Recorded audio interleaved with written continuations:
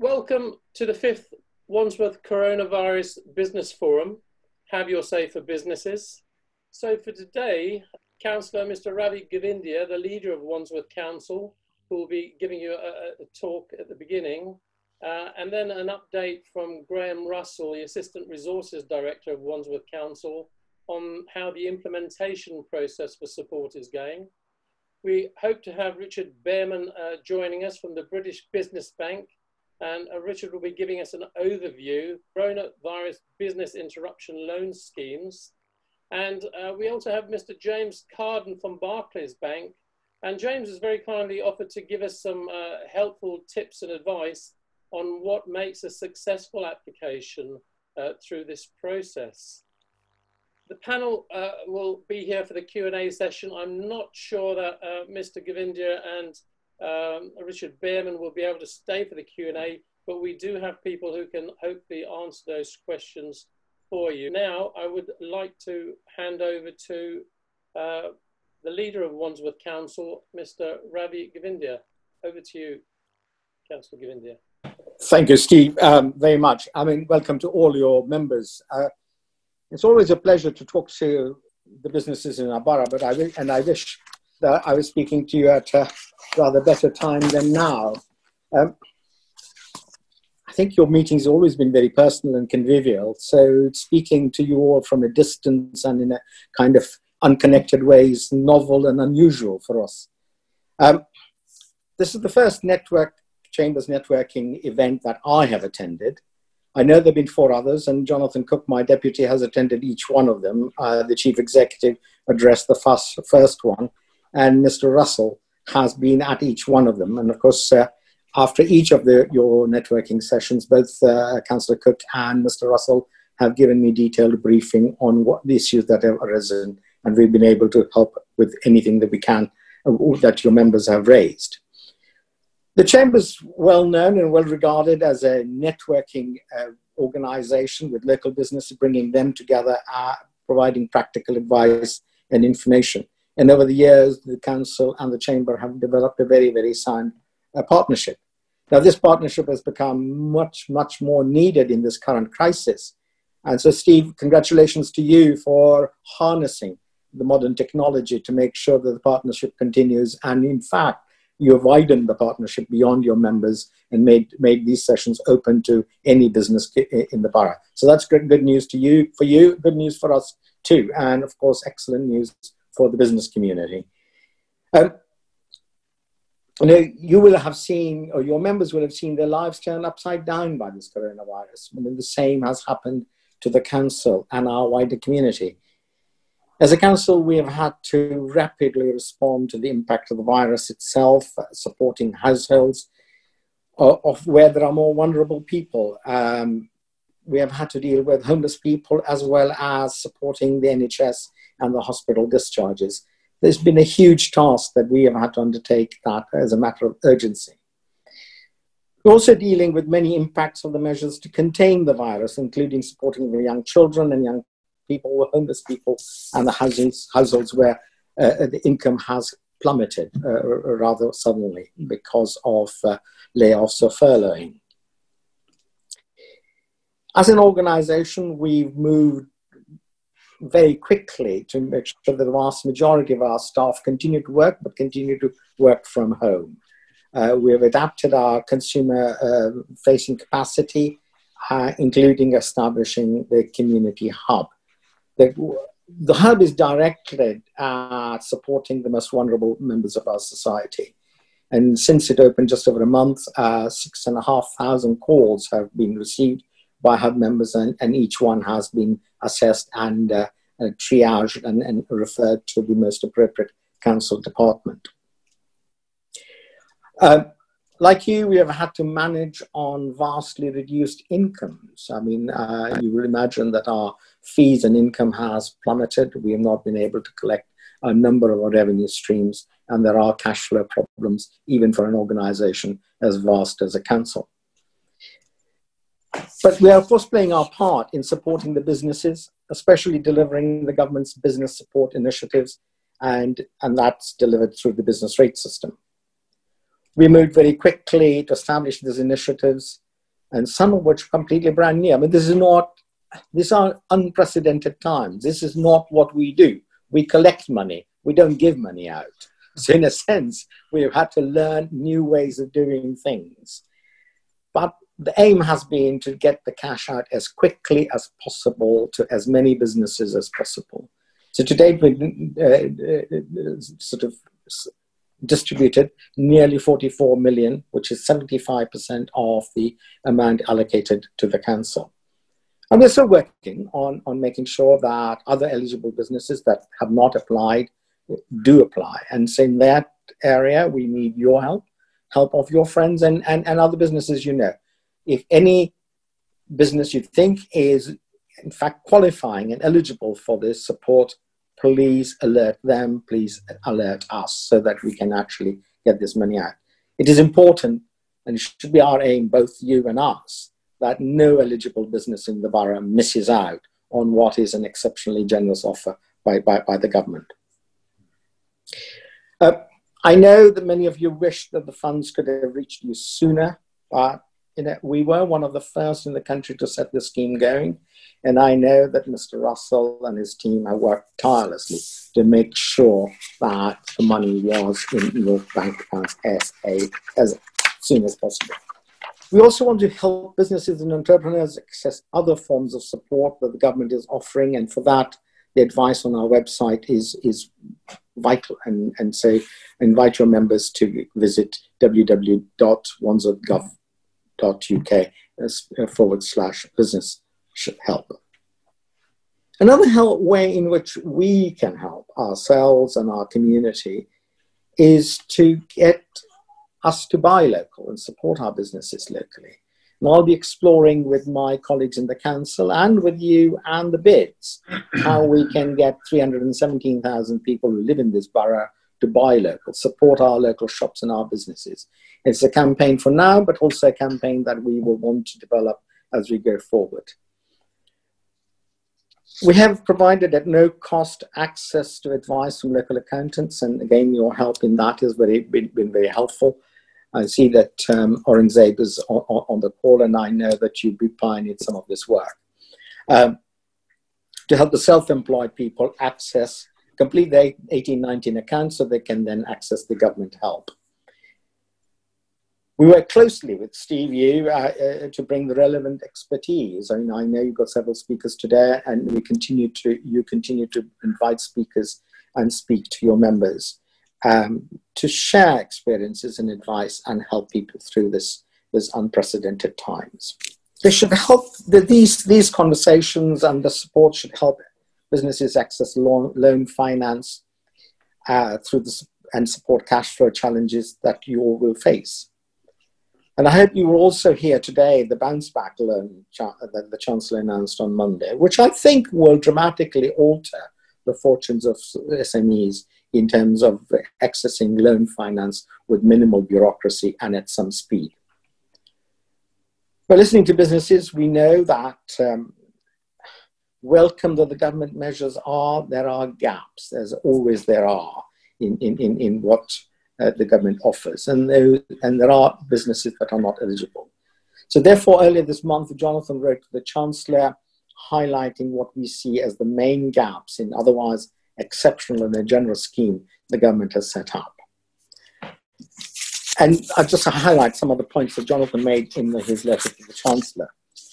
Many businesses in what might be termed as a general medical sector, such as dentists and physios, are not eligible. They're deemed to be essential services, many earn their income from services to local people, and in a sense, very personal services to local people.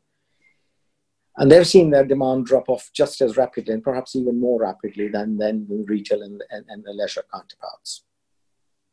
Businesses in office, market, and industrial spaces, which in small business borough such as Wandsworth, are often closely linked to the local supply chains. So we know that many of our industrial occupiers are linked to the retail and hospitality sectors and affected in the same way with the drop in demand, with no similar government support that the retail sector has got.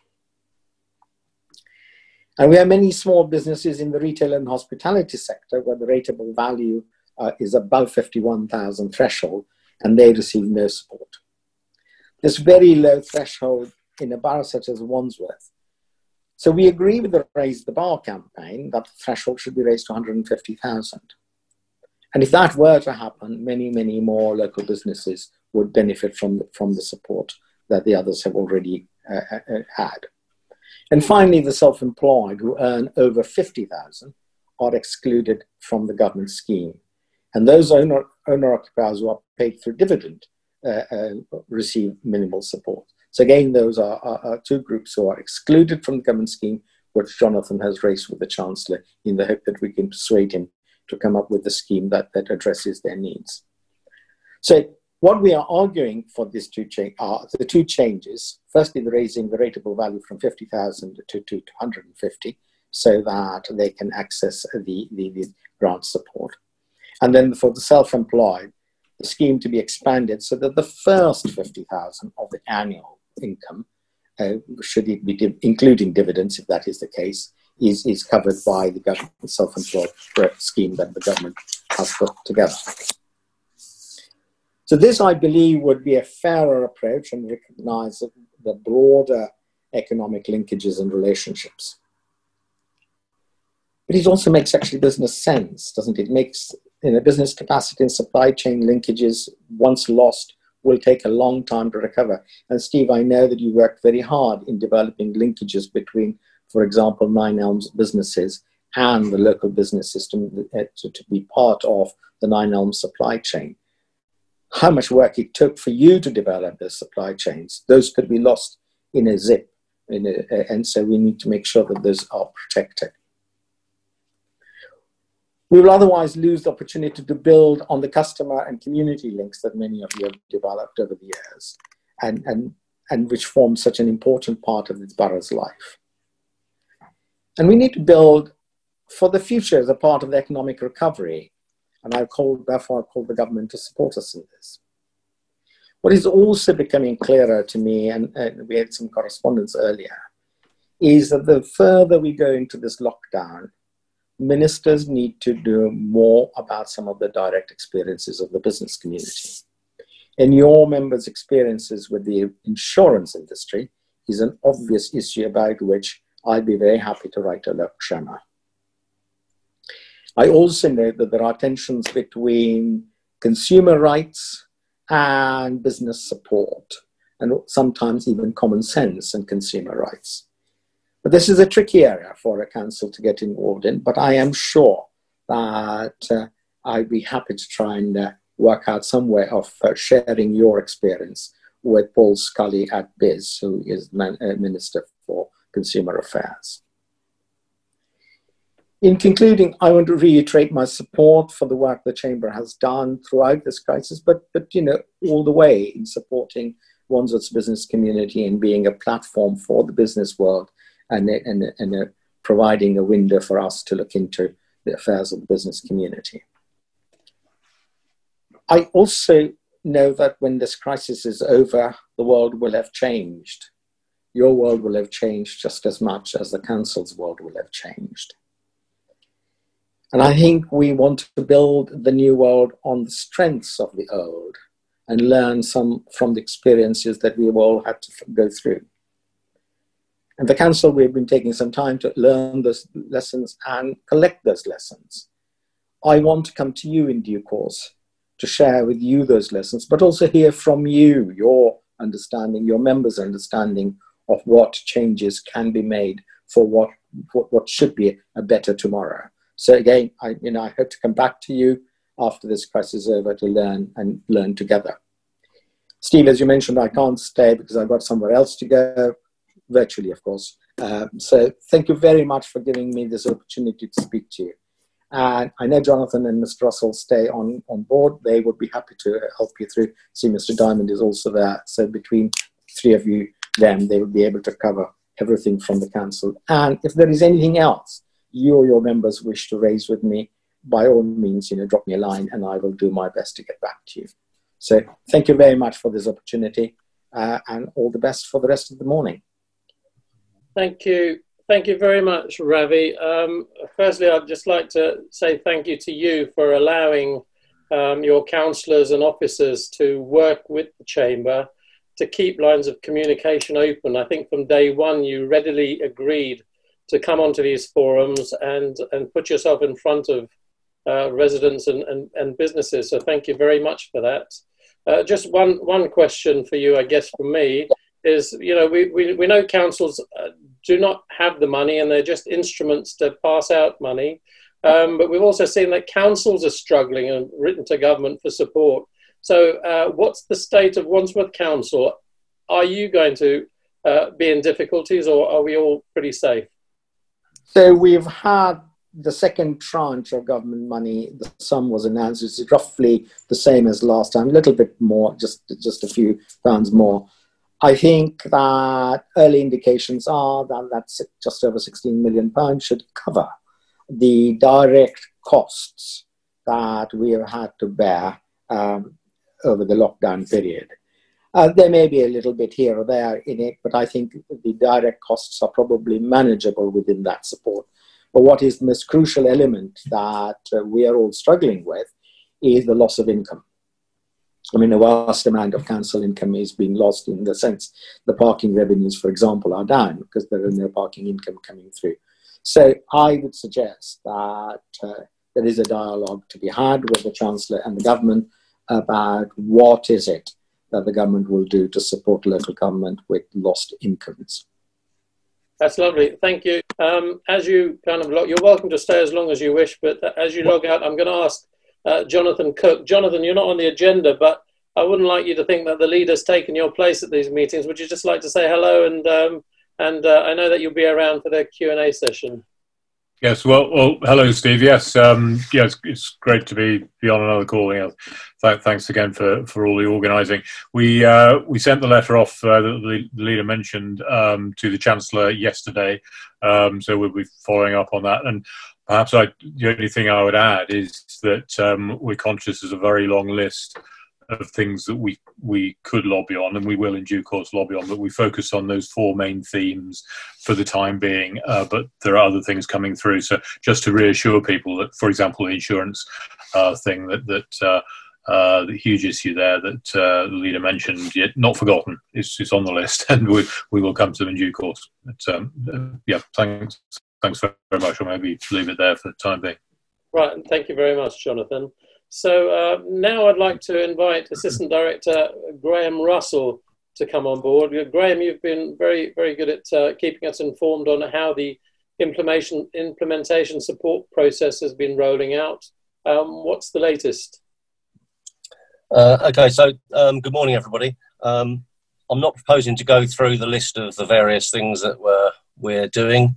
I will just comment briefly on them at the end. But on the grants front, we're slightly better than Councillor Govindia's figure because we did a run last night. So we're now at 44.3 million paid out to 2,792 businesses. We have a team of people who are ringing around trying to contact the other business that we believe may be eligible. As Councillor Govindia said, we'd be very grateful if you could pass on the message to people. There is something of an anecdotal view that some smaller businesses in receipt of small business rate relief don't actually believe they can get this grant because they don't pay any rates. That's not the case. They can get the grant. So if you do know of any who haven't claimed, please ask them to go to the council's website and put in their claim. I'll just give you the website address. It's wandsworth.gov.uk/business relief grants. That's all one word. The second point, well, probably the final point I'd like to make on the extended retail discount scheme. This is not the grants. This is the retail relief. We're still having some difficulties with our software provider who hasn't processed those changes yet. So everybody who is in receipt of retail relief will get a revised bill. I'm hoping that will come within the next week, and that will be a bill for zero for 2021. So apologies, that's taking a bit more time than we'd anticipated, but we will get it done. And if anybody's actually paid anything, they will obviously be due a refund, and we'll process those as quickly as possible. and I'll be happy to take any questions, Steve, if there are any. Right. Lovely. Thank you very much, Graham. Just one question for me at the moment. And is there a backlog of claims, or are we up to date? And has everyone been paid out that has made a claim, or are some people still waiting? Right, just draw up my magic spreadsheet. We have 108 cases where our pre-payment audit checks have picked up an issue, and we're working on those.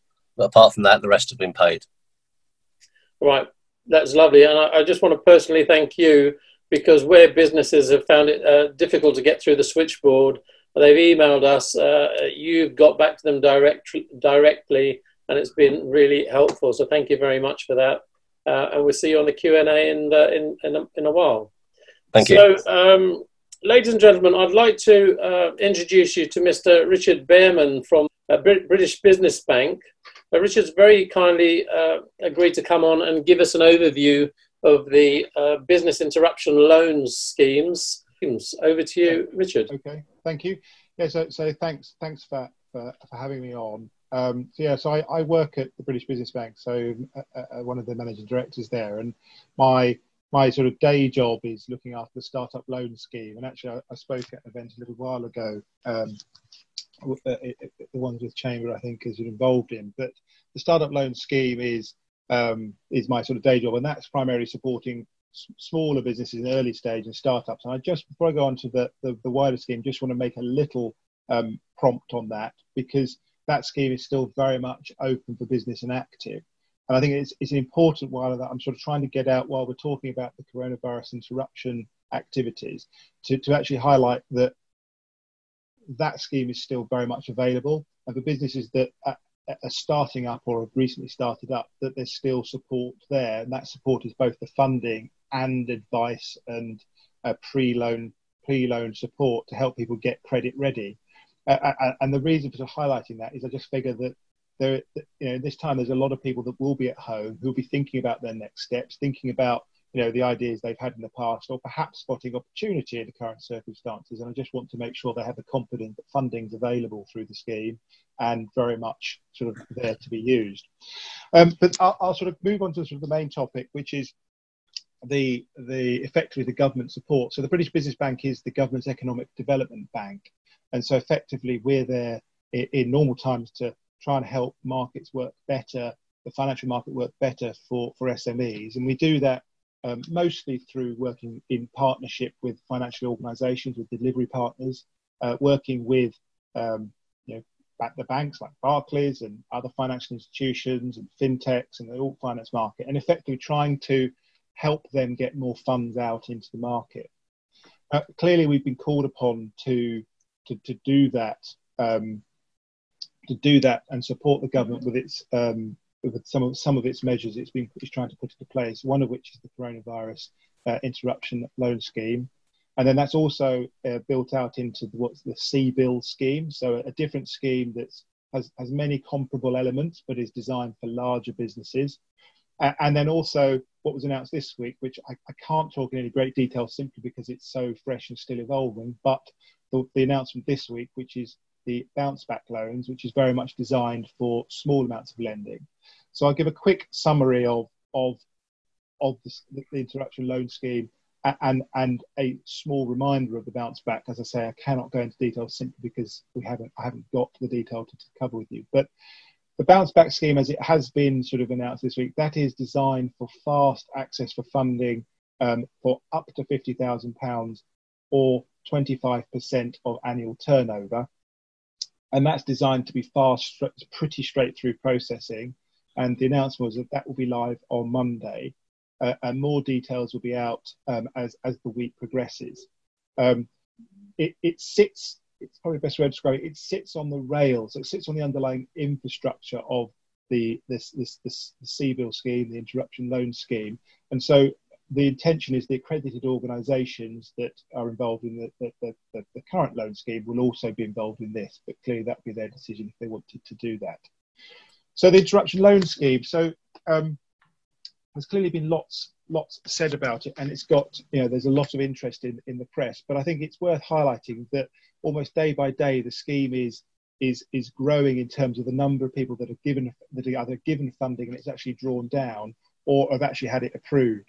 So it's absolutely starting to bed in and starting to work. And I think there has to be I know it's difficult. It is difficult to say this, but there has to be a sort of, I think, a good sense of credit going to the organisations that are involved, because they adapted quickly to a new scheme. It's set up, for those that know, on the back of the Enterprise Finance Guarantee Scheme. So it works in a similar fashion, in the sense that the bank provides the money, the bank is making the decision, and the bank has the right to make that decision. It is a loan, it's not a grant. And so the bank has the right to sort of assess that business and effectively talk about viability. But I think the way to sort of, I think it's James from Barclays will no doubt talk about it much better than I, but in my mind, the key there is what was the state of the business on the run into this crisis. If it was a viable, good business that is a good place, and actually the challenges it's got are because of the coronavirus, then that's the intent of the scheme to fund. And I think the simple way that I first heard the scheme was, the scheme is there to try and help the banks turn a no into a yes. And the way that their help there is effectively the banks get an 80% guarantee, which means that the government is effectively taking a big part of the risk from the banks to help them get the funds out into the marketplace. The process, I think, is getting faster and slicker with all the organisations. But again, I think I don't know how Barclays have found it, but there's been a lot of interest, and so they themselves are managing it, working from home in the same way. So I think, I know there's been press about it, but I think credit to the banks for the work they do around this. And as I say, it's picking up pace and it's picking up speed, day by day, and it's getting funds out into the market. And I think the recent announcements this week will hopefully not only sort of provide extra support to the business that need those smaller amounts, the sub £50,000 amounts, but also I think it will give further impetus to CBILS, because effectively it will release some of the energy that some of the folk that work on CBILS to focus on those ones that aren't getting picked up by the new automated straight through process that Bounce Back is going to do. So I'm hoping next week CBILS takes another huge leap forward as well.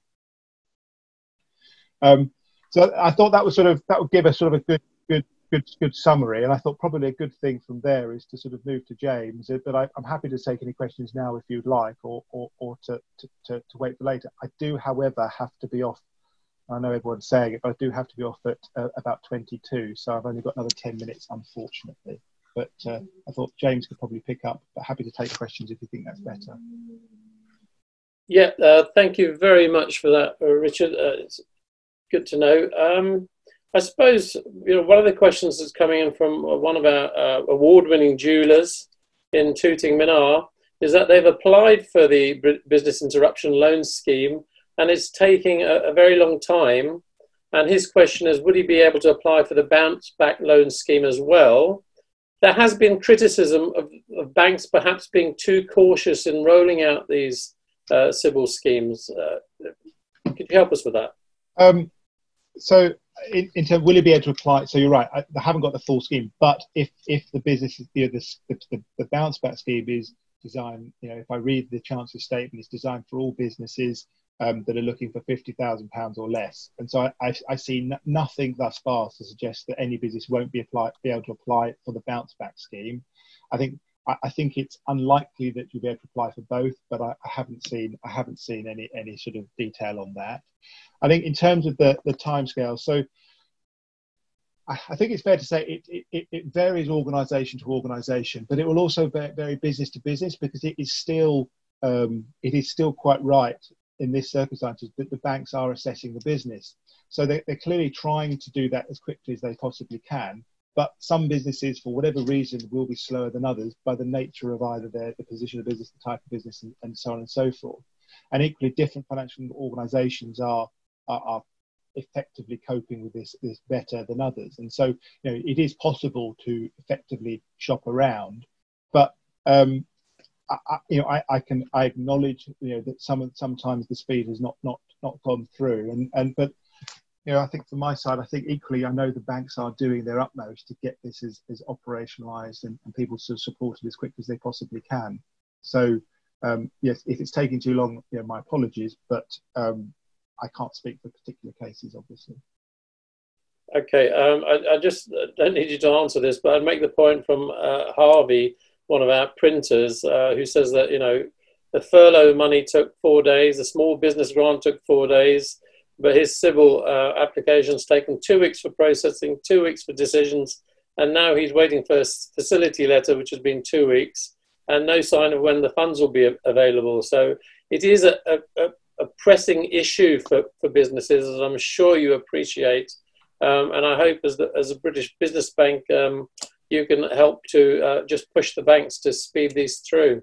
But I hear the comment, and I acknowledge that, and I think the only real response I can give is we are all working as hard as we can to get this scheme working for the businesses, and I think the new scheme will add further impetus to that. That's lovely. Thank you, Richard. Thank you very much for appearing. That's really helpful. And I'm sure that from James from Barclays, we'll be able to pick up the questions in the Q&A. If not, we'll pass them. We'll collect them and pass them on to you. So thank you very much. Thank you. Thank you very much. James, I'd like to introduce James Carden from Barclays Bank. Barclays is one of the Chamber's patron members and been very supportive. We've run quite a few networking events at their digital Clapham Junction branch, and they've been extremely helpful through this process. And James has very kindly agreed to come on and just give us some tips and tricks as we go through making these applications. So James, over to you. Thanks, Steve. Morning, everybody. Thank you very much for the invitation. To quickly introduce myself then, so I'm the area business manager for the Wimbledon and Wandsworth area. As a quick overview, we look after about 13 or 1400 customers, spanning 11, 12 people that report directly into me. I thought the comments from Richard really, really useful, actually. Specifically around delays in getting this finance out. Believe me, running the team, I can 100% vouch for every single person in my team. We want the scheme to be less bureaucratic and to get the money out as quickly as possible. So just to echo those comments, I know the bank's behind the scenes, we are doing absolutely everything we can to get the money out as quickly as possible. It's really helpful actually having Richard on before, because he's covered a lot of the things I was going to talk about. I think we know as of Monday there's going to be the bounce back scheme, which is going to be for sub £50,000. I would love to, similar to Richard, I'd love to give more details, but we just don't have them. Just coming to the point around speed, I think again, to echo the comments, just to show that we are all singing from the same hymn sheet, the expectation is that the sub £50,000 will ultimately be on a self-service basis. They will require little kind of process input from the banks or from people, and it will be, the timescales that I'm advised we're talking about, we are talking a matter of days rather than weeks. So we do hope and believe this is going to take a lot of the volume out of the system, and that will leave certainly my team to look at those larger value requests. So that's coming as of next week. I thought, as per my kind of subject matter, in terms of what I'm seeing, I'm probably seeing between 8 and 10 applications a day from my team. So I thought it would just be useful to go through some of the common themes I'm seeing. Introduced from last week, which can be found again on the British Business Bank website, there is a new undertaking in difficulty attestation that Barclays, as I believe other banks are, asking customers to complete prior to their application. And certainly some of the areas where I'm seeing customers are actually out of scope, is around this undertaking in difficulty attestation, specifically around accumulated losses being more than half of a business's share capital. So under the terms of the scheme, if a business has accumulated losses of more than half its share capital to the 31st of December 2019, they are deemed ineligible. It's not to say that Barclays or any other banks can't help them, but in terms of the specific civil scheme, they would be deemed ineligible from that. That's probably the first, in terms of top tips. That's probably the first thing I would like to highlight. I think, again, going on just to echo the comments, the way the scheme's tried to be administered is it's a look back approach to see was that business viable as at the 31st of December 2019. And from our CEO's comments around, if it was a good business in 2019, then it'll hopefully be a good business in 2021.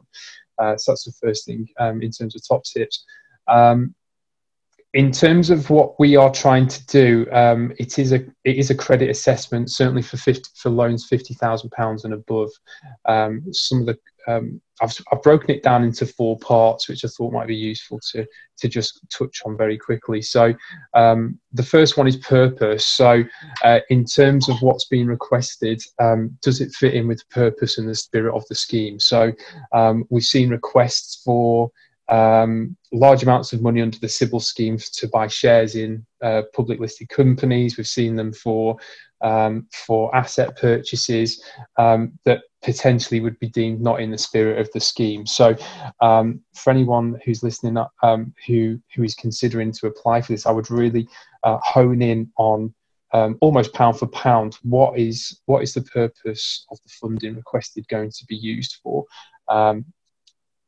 Because we will be asking those questions to attest from our side that it's in the spirit of the scheme. The second kind of bucket to land in is on amount. And again, Richard touched on it again. Is the amount, does it make sense? Does it stack up? We have some internal metrics that I think are common across the industry, but it relates to maximum amounts of 25% of 2019 annual turnover or 2 times annual wage bill. So the requested amount cannot exceed either of those 2 metrics. So that's 25% of the annual turnover and 2 times the wage bill. I think probably the area we have most debate on internally is around viability. So the bank is charged with making an assessment in understanding the viability of that business as of December 2019. So we asked for previous accounts. We looked to understand if there's been any CCJs or any other difficulties. We'd look to see how the account has been managed, and I guess try and form a viability understanding based on those and other factors. I think finally, most importantly, we have to do an affordability assessment, and this is probably where we struggle the most.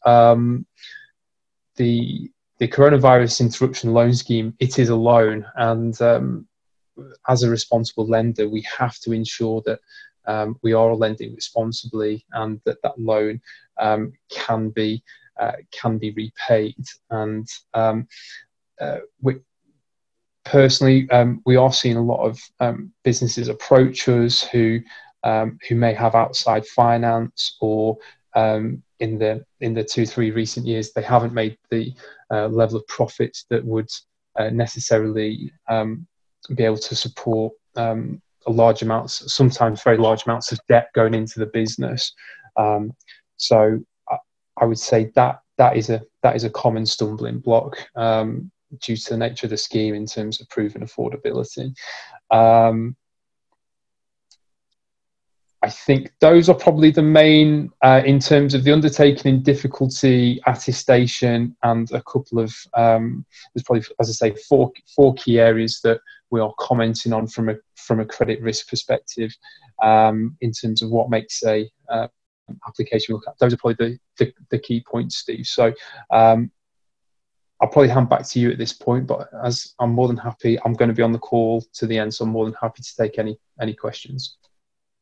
That's lovely, James. Thank you very much. I think the 4 tests, or the 4 key areas that banks look at, was really helpful to understand. Just a couple of things. One is CCJs. Now, a lot of, we've recently had a very heart-rending letter from one of our members, and they hold a lot of customer deposits in the leisure industry. If they give that back, they're going to be in an untenable situation. They'll have to go to wrap up the company. But the businesses they're under contract to give that money back. The Citizens Advice Bureau is saying, well, just sue them. But if they get sued, they get CCJs and they go out of business, and then the customer wouldn't be the first creditor on the list. How would the banks look at CCJs that are coming out now because of the coronavirus? I mean, yeah, it's very difficult to comment on individual cases, as I'm sure you can appreciate. I think every CCJ has a story. Sometimes it is one of the early warning signs that a customer is in difficulty. It isn't to say that just because there's a CCJ, it's an automatic decline. Absolutely not. I think any CCJs, we of course have to understand. We of course have to understand the reasoning behind that. I saw one for £100, and it was a dispute from a delivery company. It was minor, but I appreciate it. It then does highlight on the record. So without looking at specific cases, it's very difficult for me to comment. But I would say there is a story behind every single one, and it's not an automatic computer says no. That's really good to know. And the other question was, if someone doesn't bank with you, but you seem more efficient, could they apply to you for the CBILS loan? I'd love to. It's great to hear if we've got any anecdotal evidence of us being more efficient than any of the other lenders. I would say customers. So anybody can apply. Even non-customers can apply to Barclays under the CBILS scheme, as any Barclays customers can apply to any of the other accredited lenders. I would say with resource, absolutely stretched in pretty much all areas of the bank at the moment. We are looking at helping our existing customers where we can first at the moment, as I'm sure you can appreciate. But in answer to your question, there's absolutely nothing wrong going to any of the other accredited lenders. All right. Thank you, James. I wasn't implying that you were better. I was hoping you were. We love you, but we'll leave it at that. Another question is, would these type of loans cover restart costs?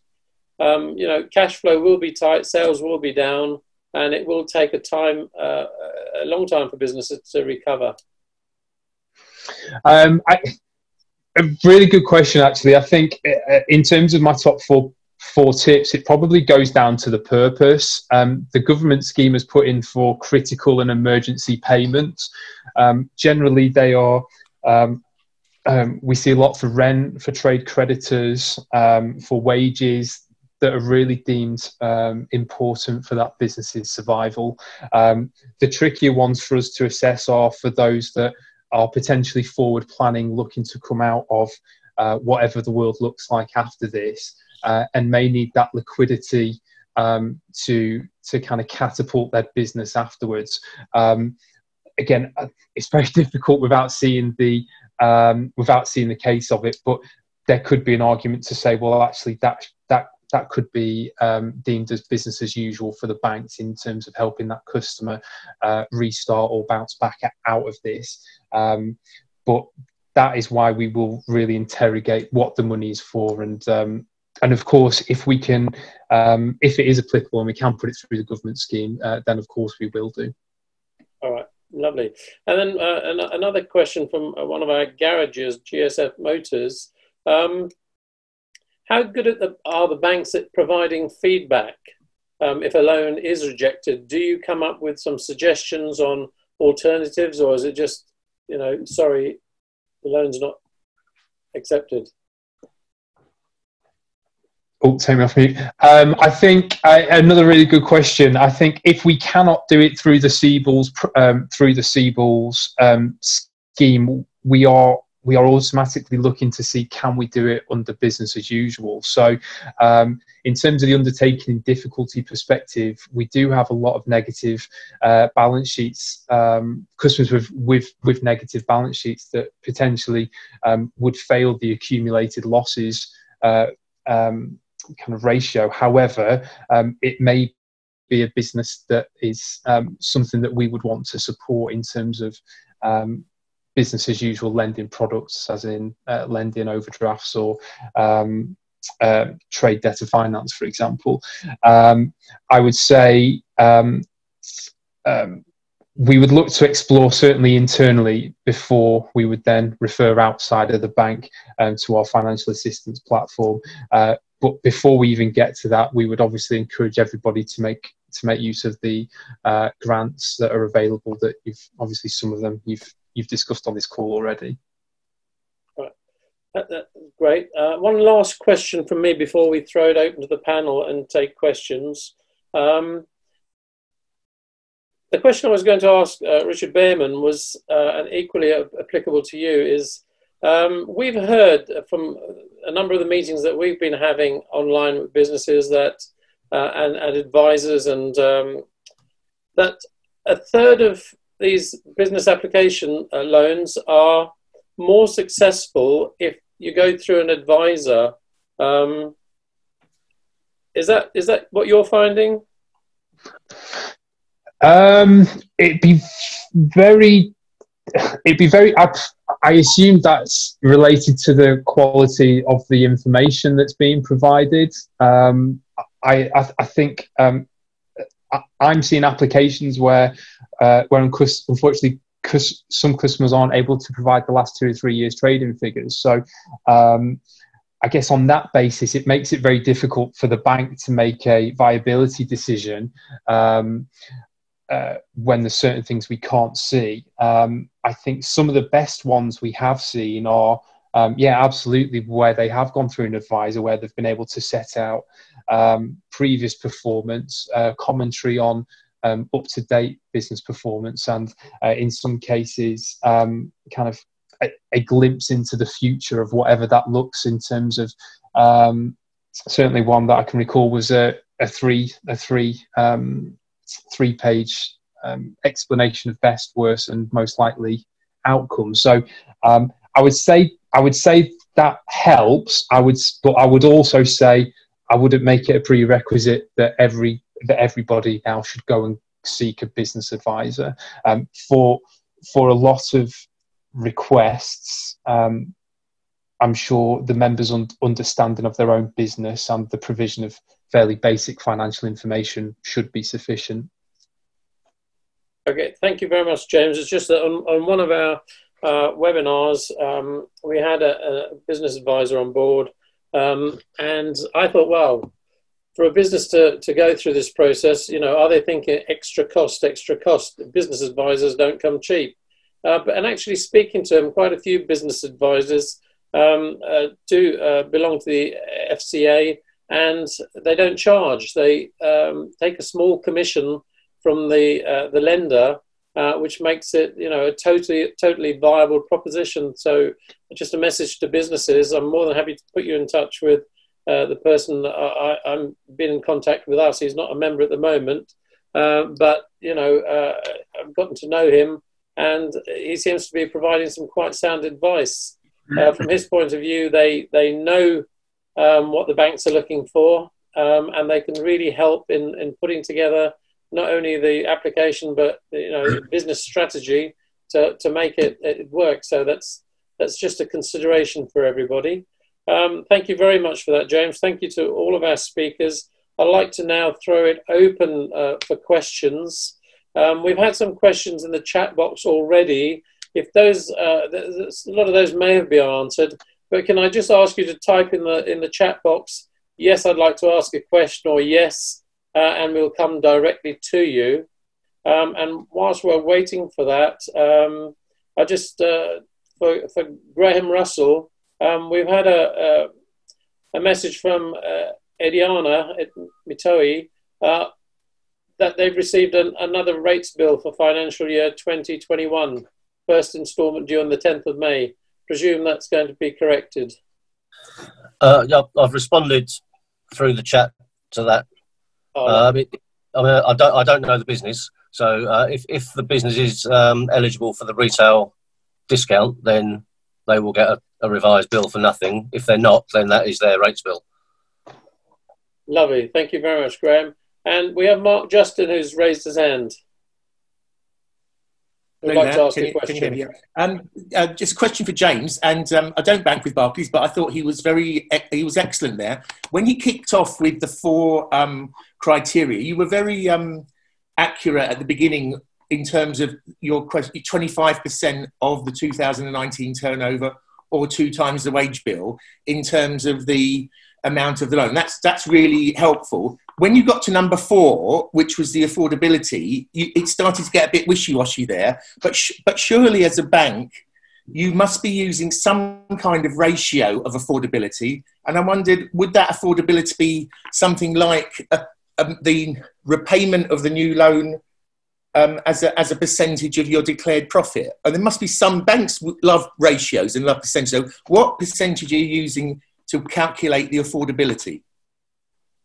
Absolutely, Mark. Thank you for the question. I certainly wasn't meant to be scooting over that point intentionally, so apologies if it came across that way.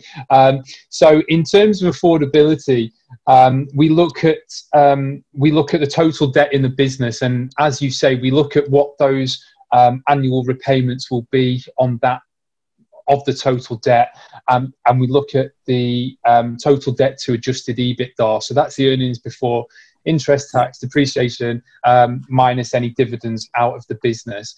But I think, again, not to echo constantly reference Mark, we are looking to try and we are looking at reasons to do the loan, not reasons not to do it. In terms of our kind of business as usual benchmark, in terms of our standard risk appetite, we always try and get to a point where businesses can generally afford the debt 2 times over. So if your annual debt repayments are £25,000, let's say, we generally try and look at kind of an anchor point of £50,000 of adjusted EBITDA. That gets us to our 2 times cover.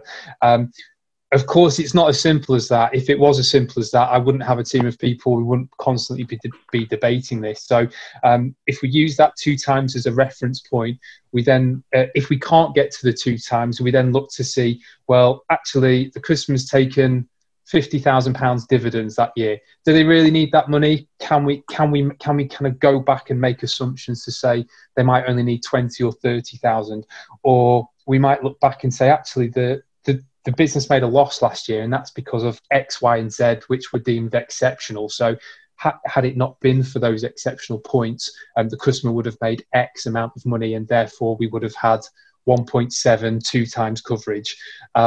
So that's the most direct answer to your question. In terms of how we've been administered to, in terms of how we've been asked to administer the scheme, it is our business as usual lending policy. So if you'd come to the bank for a loan 6 months ago, my team would have still been trying to get to a 2 times debt coverage. We don't always get there. As I say, if it did, it would be really easy. So that's where the skill of my team and myself as the leader of the team comes in to make sure we are taking a proper look at this. Does that answer your question? Yeah. Just when you say 2 times debt cap, so say you've got an existing loan with a bank, you might have an overdraft, and you might have a credit card in connection with the. So all those 3 things would add up to monthly payments. Monthly payment for the existing loan, monthly payment, well, the overdraft, and monthly payment for credit card. So you would add up those plus the new the new monthly repayment for the loan you'd be discussing, and that would have to be 2 times. I mean, that's the bit I don't quite understand. Yeah, almost. So on the overdraft part, we would take the element of interest, not the actual capital part, because that's obviously deemed a working capital facility as per the credit card facilities you mentioned.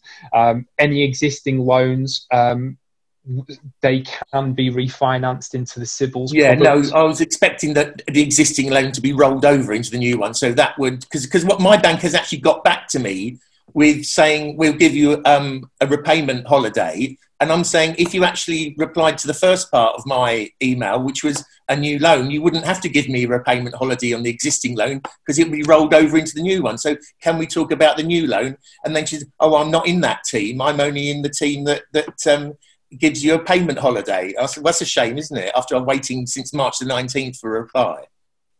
Yeah, I think the guidance on the refinancing the existing loans has been fairly. It's not been as clear as we would have wanted to. I think some of the biggest challenges are where we have got existing loans. I think it's useful to remember that the CBILS product only goes up to a maximum of 6 years.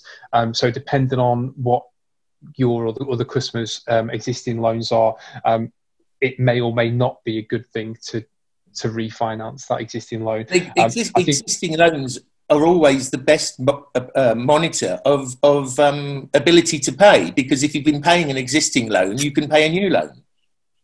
Absolutely, I think from a viability perspective, it absolutely is. I think some of the very challenging cases we've seen are where some customers have taken out quite short tenured loans with platform lenders like Funding Circle or iWalker that are on fairly short repayment profiles of sometimes 3 or 4 years. So on a monthly basis, although the customers have been keeping up with those repayments, we have to take a credit risk decision on whether or not we can then afford to put more debt onto that business. In some cases, they aren't able to meet the affordability calculations, unfortunately. Okay, Mark, thank you very much. Thank you very much, Mark. Can I ask Thanks, Peter Elkowski to ask his question? Thank you very much, Steve. Basically, my questions will be more for the councillor, but I'm sure someone can help me with that. There are two important points which I would like to mention, and unless I missed it, he didn't mention that. First of all, is there any chance to get a support from the council to do some sort of lobbying towards the insurance companies who I'm sure many people in this panel today are very against paying any claims for the business interruptions, finding any possible excuses, and in fairness also doing whatever it's possible not to pay those money back, and to be honest, rejecting it even without properly investigating the case, which actually happening in our situation as well, because we're pushing back on that, and they now, after rejection, they start to investigate it, which is quite interesting. The second thing was, which already Yusuf mentioned, it's the fact about the advice the customers getting from the Citizen Advice Bureau to, you want your money, basically sue the company, which not only can bring the company down, but they won't see the money. We all know. Well, no, I don't know if we all know, but there are many businesses who have to go through the small claim court, and they know how the process works, and it's a very lengthy process, and can put the company down. So I know it's not easy for council to do any influence with the Citizen Advice Bureau on the policies, but is there any way maybe the council start to try to educate the customers, basically explaining them that first of all, process is lengthy. Second, they may not even see the money because they can put the business out of business. And the third, well, as the councillor said, support our local businesses and help them survive, because it's on all our places. It's in our interest that all the businesses will survive for as long as possible. So I was wondering if there is any chance that the council can lobby the government, the Citizen Advice Bureau, and launch some sort of campaign to help the businesses and sort of educate the customers so they can fully understand the extent of the current situation.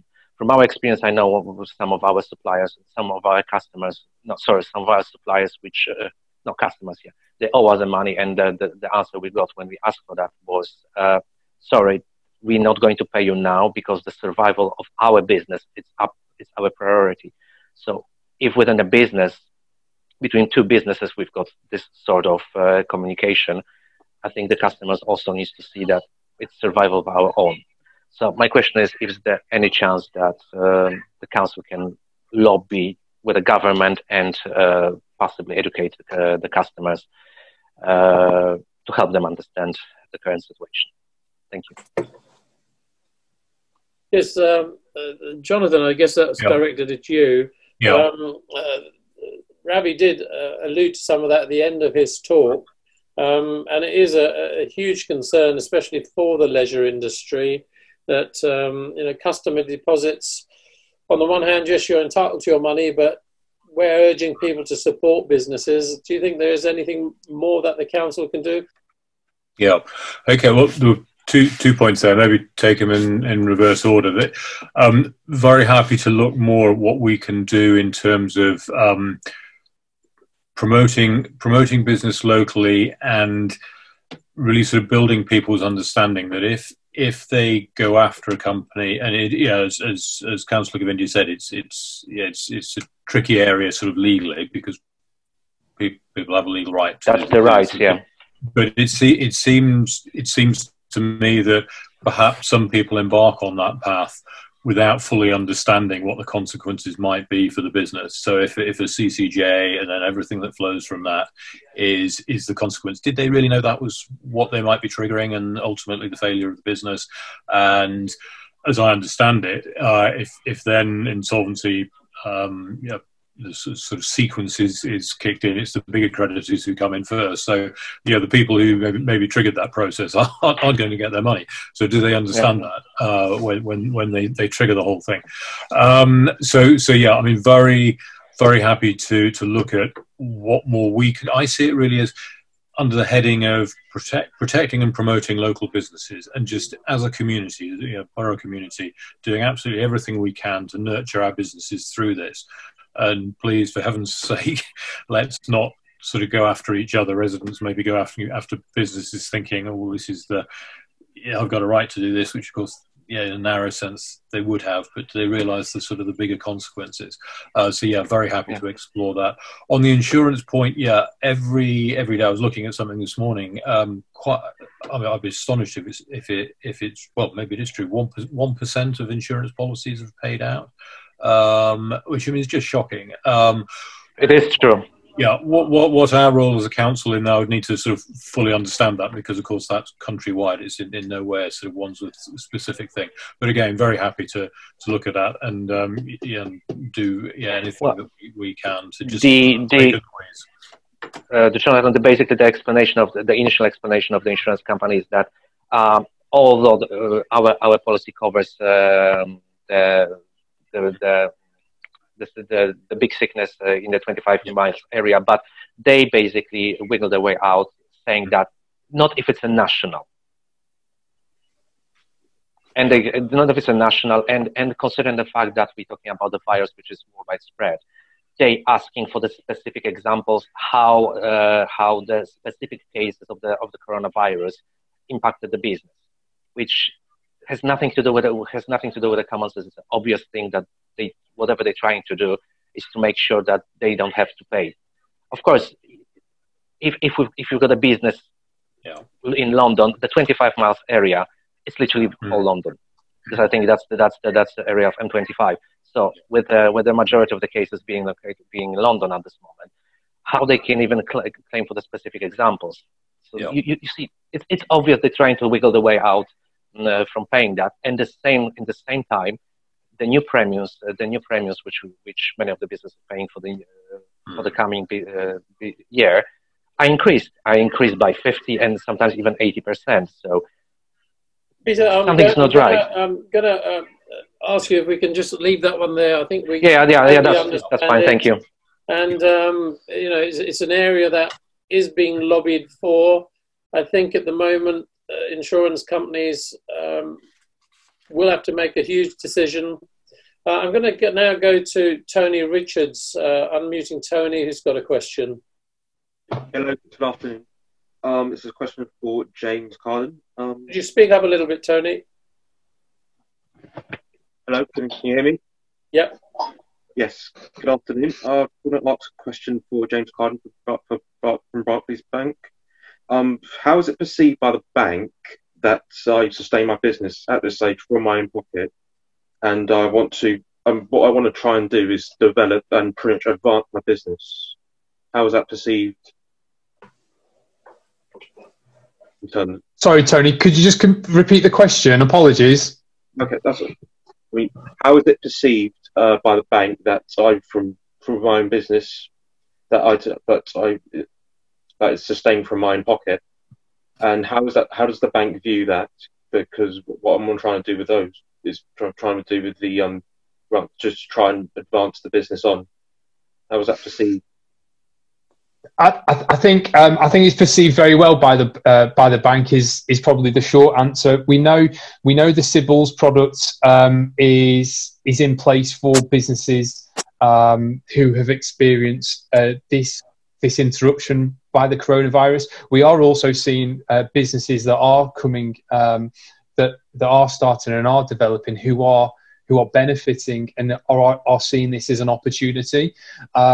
So I think as per any kind of normal time, whatever normal time is, you showing commitment to the business, putting your own money into the business, which is your stake, that showing you've got skin in the game.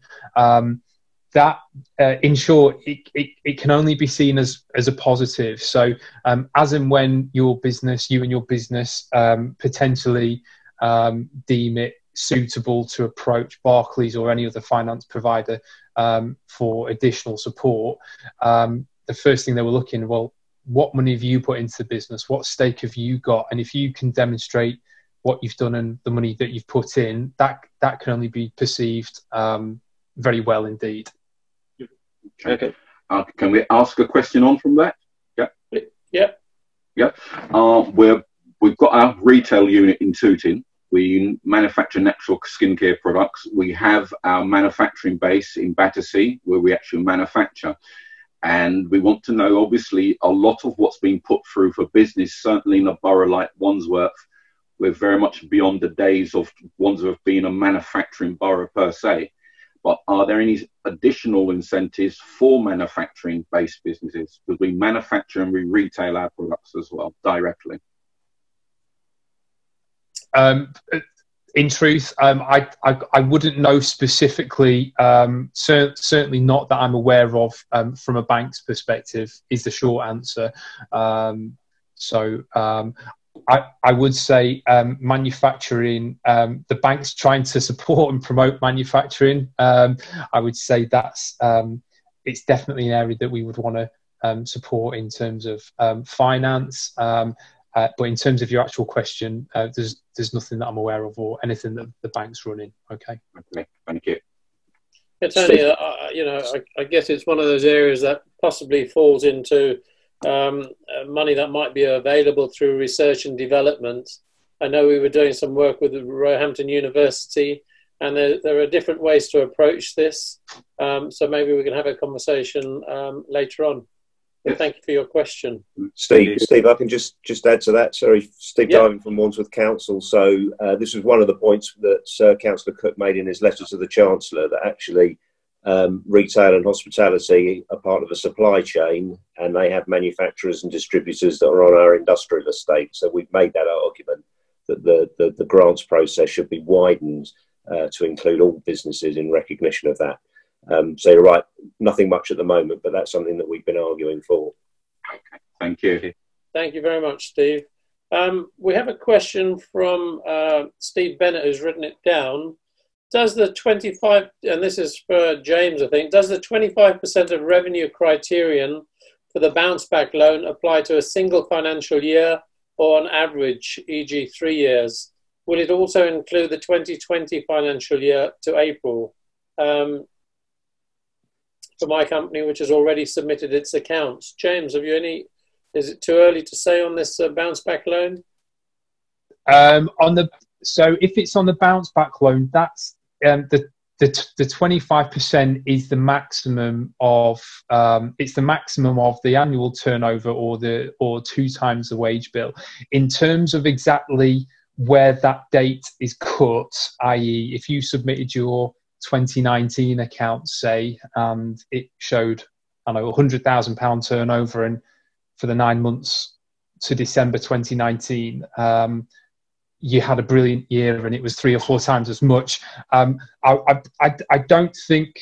I think as long as the bank and my team have got some evidence sat behind it to say, although March accounts say this, actually we know the turnover is now this. So as that is that December 2019 is generally the cut-off date in terms of the undertaking difficulty and where we are looking back from. Looking back to. So I would say in that specific, we're probably getting into quite a bit of detail here, but I don't think it's a hard yes, no, it's based on March 2019 or even earlier for other financial years that might end in January or February. Thanks, James. I've tried to answer that the best I can. I'm sorry if it's not a good answer. That's all right. It is early days for the bounce back scheme. People are still trying to unravel it. Thank you, Steve, for that question. I'm now going to unmute Marjan from Blue Wave Swim School, who has a question. Hi, can you hear me, Steve? Speak up a little bit, Marjan. Yes. Hi. Good morning, everybody. Thank you very much, Steve. My question is to James. I understand Barclays has taken all the charges for the business accounts to 0 due to coronavirus epidemics, and businesses have been affected. However, unfortunately, I don't bank with Barclays. I bank with another bank, which I'd rather not to name here, but another famous high street banks. And the charges, bank account charges, are still going. Is it some form of goodwill gesture from Barclays, or is it some form of government guideline? How is it supposed to make a fuss about this? How can it be different from one bank to another? Yeah, I think it's probably worth clarifying. In terms of the bank charges, those have been reduced to 0 temporarily for those businesses who have a turnover of less than £250,000. So that was announced fairly recently, in fact. I think it's part of the measures that we've implemented across business bank and our personal banking. So if you're a personal bank customer, there are also interest-free overdrafts as well. In terms of other banks, I can't comment. I think in terms of directly answering your question, I think it is being done bank to bank. There's been no specific intervention from the government to say banks must do X, Y, and Z. So yeah, I hope that answers your question. I think it is. I know Barclays and I think a couple of others are trying to do their bit, whether it's overdraft charges or banking charges or whatever it may be. We're doing a big thing on capital repayment holidays. So if you had a loan with us, we're looking to put in 12-month capital repayment holidays, and in one example we had that saved them over £5,000 per month. So of course that money's going to have to be repaid, but it just helps the cash flow. So I think it is being done bank by bank. So, for example, if we want to kick up a fuss, we can say that Barclays is doing it while you are not doing it. That's the whole argument we can make. There is nothing that can make them to do it. Was referring to normal bank charges. I don't still understand why I have to pay 35 pence per transaction when, well, everything is on hold. This is a nightmare, really. That quite adds up on a day-to-day basis. So yeah, thanks a lot, James. Thanks, Marjan. So James, one question from Harvey. After the 12-month interest-free period for the CBILS loans, what will Barclays be charging on interest rates wise? So on the bounce back loan, I'll separate that answer into two. So on the bounce back loan, which is sub 50,000, my understanding is that there's going to be an industry standard. So whether you get a bounce back loan from RBS or Barclays, there's going to be a set interest rate. Genuinely, I don't know what that is going to be. I know for the CBILS loans, which is the £50,000 plus, there's a range of between 2.5% and 5% over base.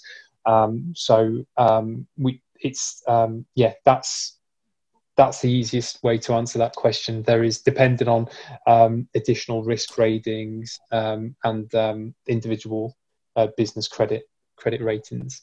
And is that set at the start of the loan period? It is, yes. All right. That's interesting to know because, again, in one of our seminars, someone raised this and the broker answered, and it was the bank was charging 8%, which some of the participants thought was very high. But then the broker came back and said, well, look, you know, this is on an unsecured loan and it's not a bad rate. So if Barclays are quoting between 2.5% and 5%, then yeah, that's interesting to know. I think, again, Steve, in terms of the early days, I know the sub £25,000 loans where there wasn't a formal scheme in place. I know that there were interest rates between 6 and 10%. So again, I don't know this specific case. I think the CBILS was 25,000 plus. So I think anything sub 25, the banks tried to put something together themselves. The bounce back loan scheme is going to be an official kind of industry scheme that is going to standardise everything. So genuinely, I'm really pleased. I'm really pleased that that's coming. Yes, I think that's helpful too. We don't have any more questions. So unless someone types in the box very quickly or puts their hand up, I'm going to call this meeting to a close. Just again, I want to thank all the participants for attending and for putting those questions forward. We do provide all these questions, the written ones and the recording, to Wandsworth Council and the speakers to take notice of, to act upon, and perhaps to reply further to. It was great to have the leader of Wandsworth Council on this forum and Richard Bearman from the Business Bank. The leader's been very supportive of the council. He's happy to write out to businesses because the chamber is also a small business, and you know, we kind of want you to keep supporting us. And to those members that have, it's been an absolute honour to put these forums on. If you're not a member, please consider joining and supporting, because I'm not sure how long we can actually keep going on. Yeah, it's just one of those situations, really. We're all trying to help each other. I think today's forum was absolutely excellent. We got some great stuff coming out, and our reputation is spreading. This evening, Zaib, our accountant, and I've been invited onto Ramadan Radio to talk about the same sort of issues that we have. So that's an exciting challenge for us. But we just hope that we can continue to help businesses. So thank you very much for attending. Last opportunity, does anyone on the panel want to say anything? Zaib, we haven't heard from you today. I actually have a question for James. James, I run a local accountancy firm and we're putting together loads of applications. We know from our experience that banks always have an appetite for certain sectors.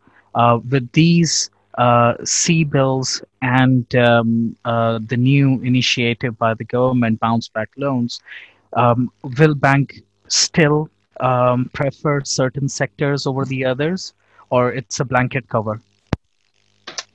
No, I think the coronavirus, what we're seeing is coronavirus has it's impacted more on the hospitality and leisure sectors, which is fairly obvious. there is no, in terms of specific appetite, I'm seeing applications from everything, genuinely, across retail shops, dentists, to kind of charity recruitment firms. I mean, literally everything. So because this really has been so indiscriminate, it's very difficult to say the bank has a more of an appetite towards one sector or another. It really is being driven by customer demand in terms of how coronavirus has impacted that specific business, which we are in unprecedented times. So I think in terms of the bank trying to kind of cherry picking what it is we want to lend to or not want to lend to, I'm certainly not seeing that. We aren't. It's been so indiscriminate. We can't afford to take that attitude, I would say. Okay. Thank you very much. Right, with that, I'm going to close. We are looking for more contributions at these forums. In particular, Martin Pocock, I'd love to talk to you. Martin's an insolvency practitioner, but not from the point of view of winding up companies, but you're also an expert in keeping companies going and might be able to advise people on what best actions to take to avoid liquidation. So Martin, perhaps we can have a conversation very soon and line something up. Yes, thank you all once again, and we'll see you next week. I think we're going to have a business forum next week, and we may have a rest just depending on how things develop. Thank you very much.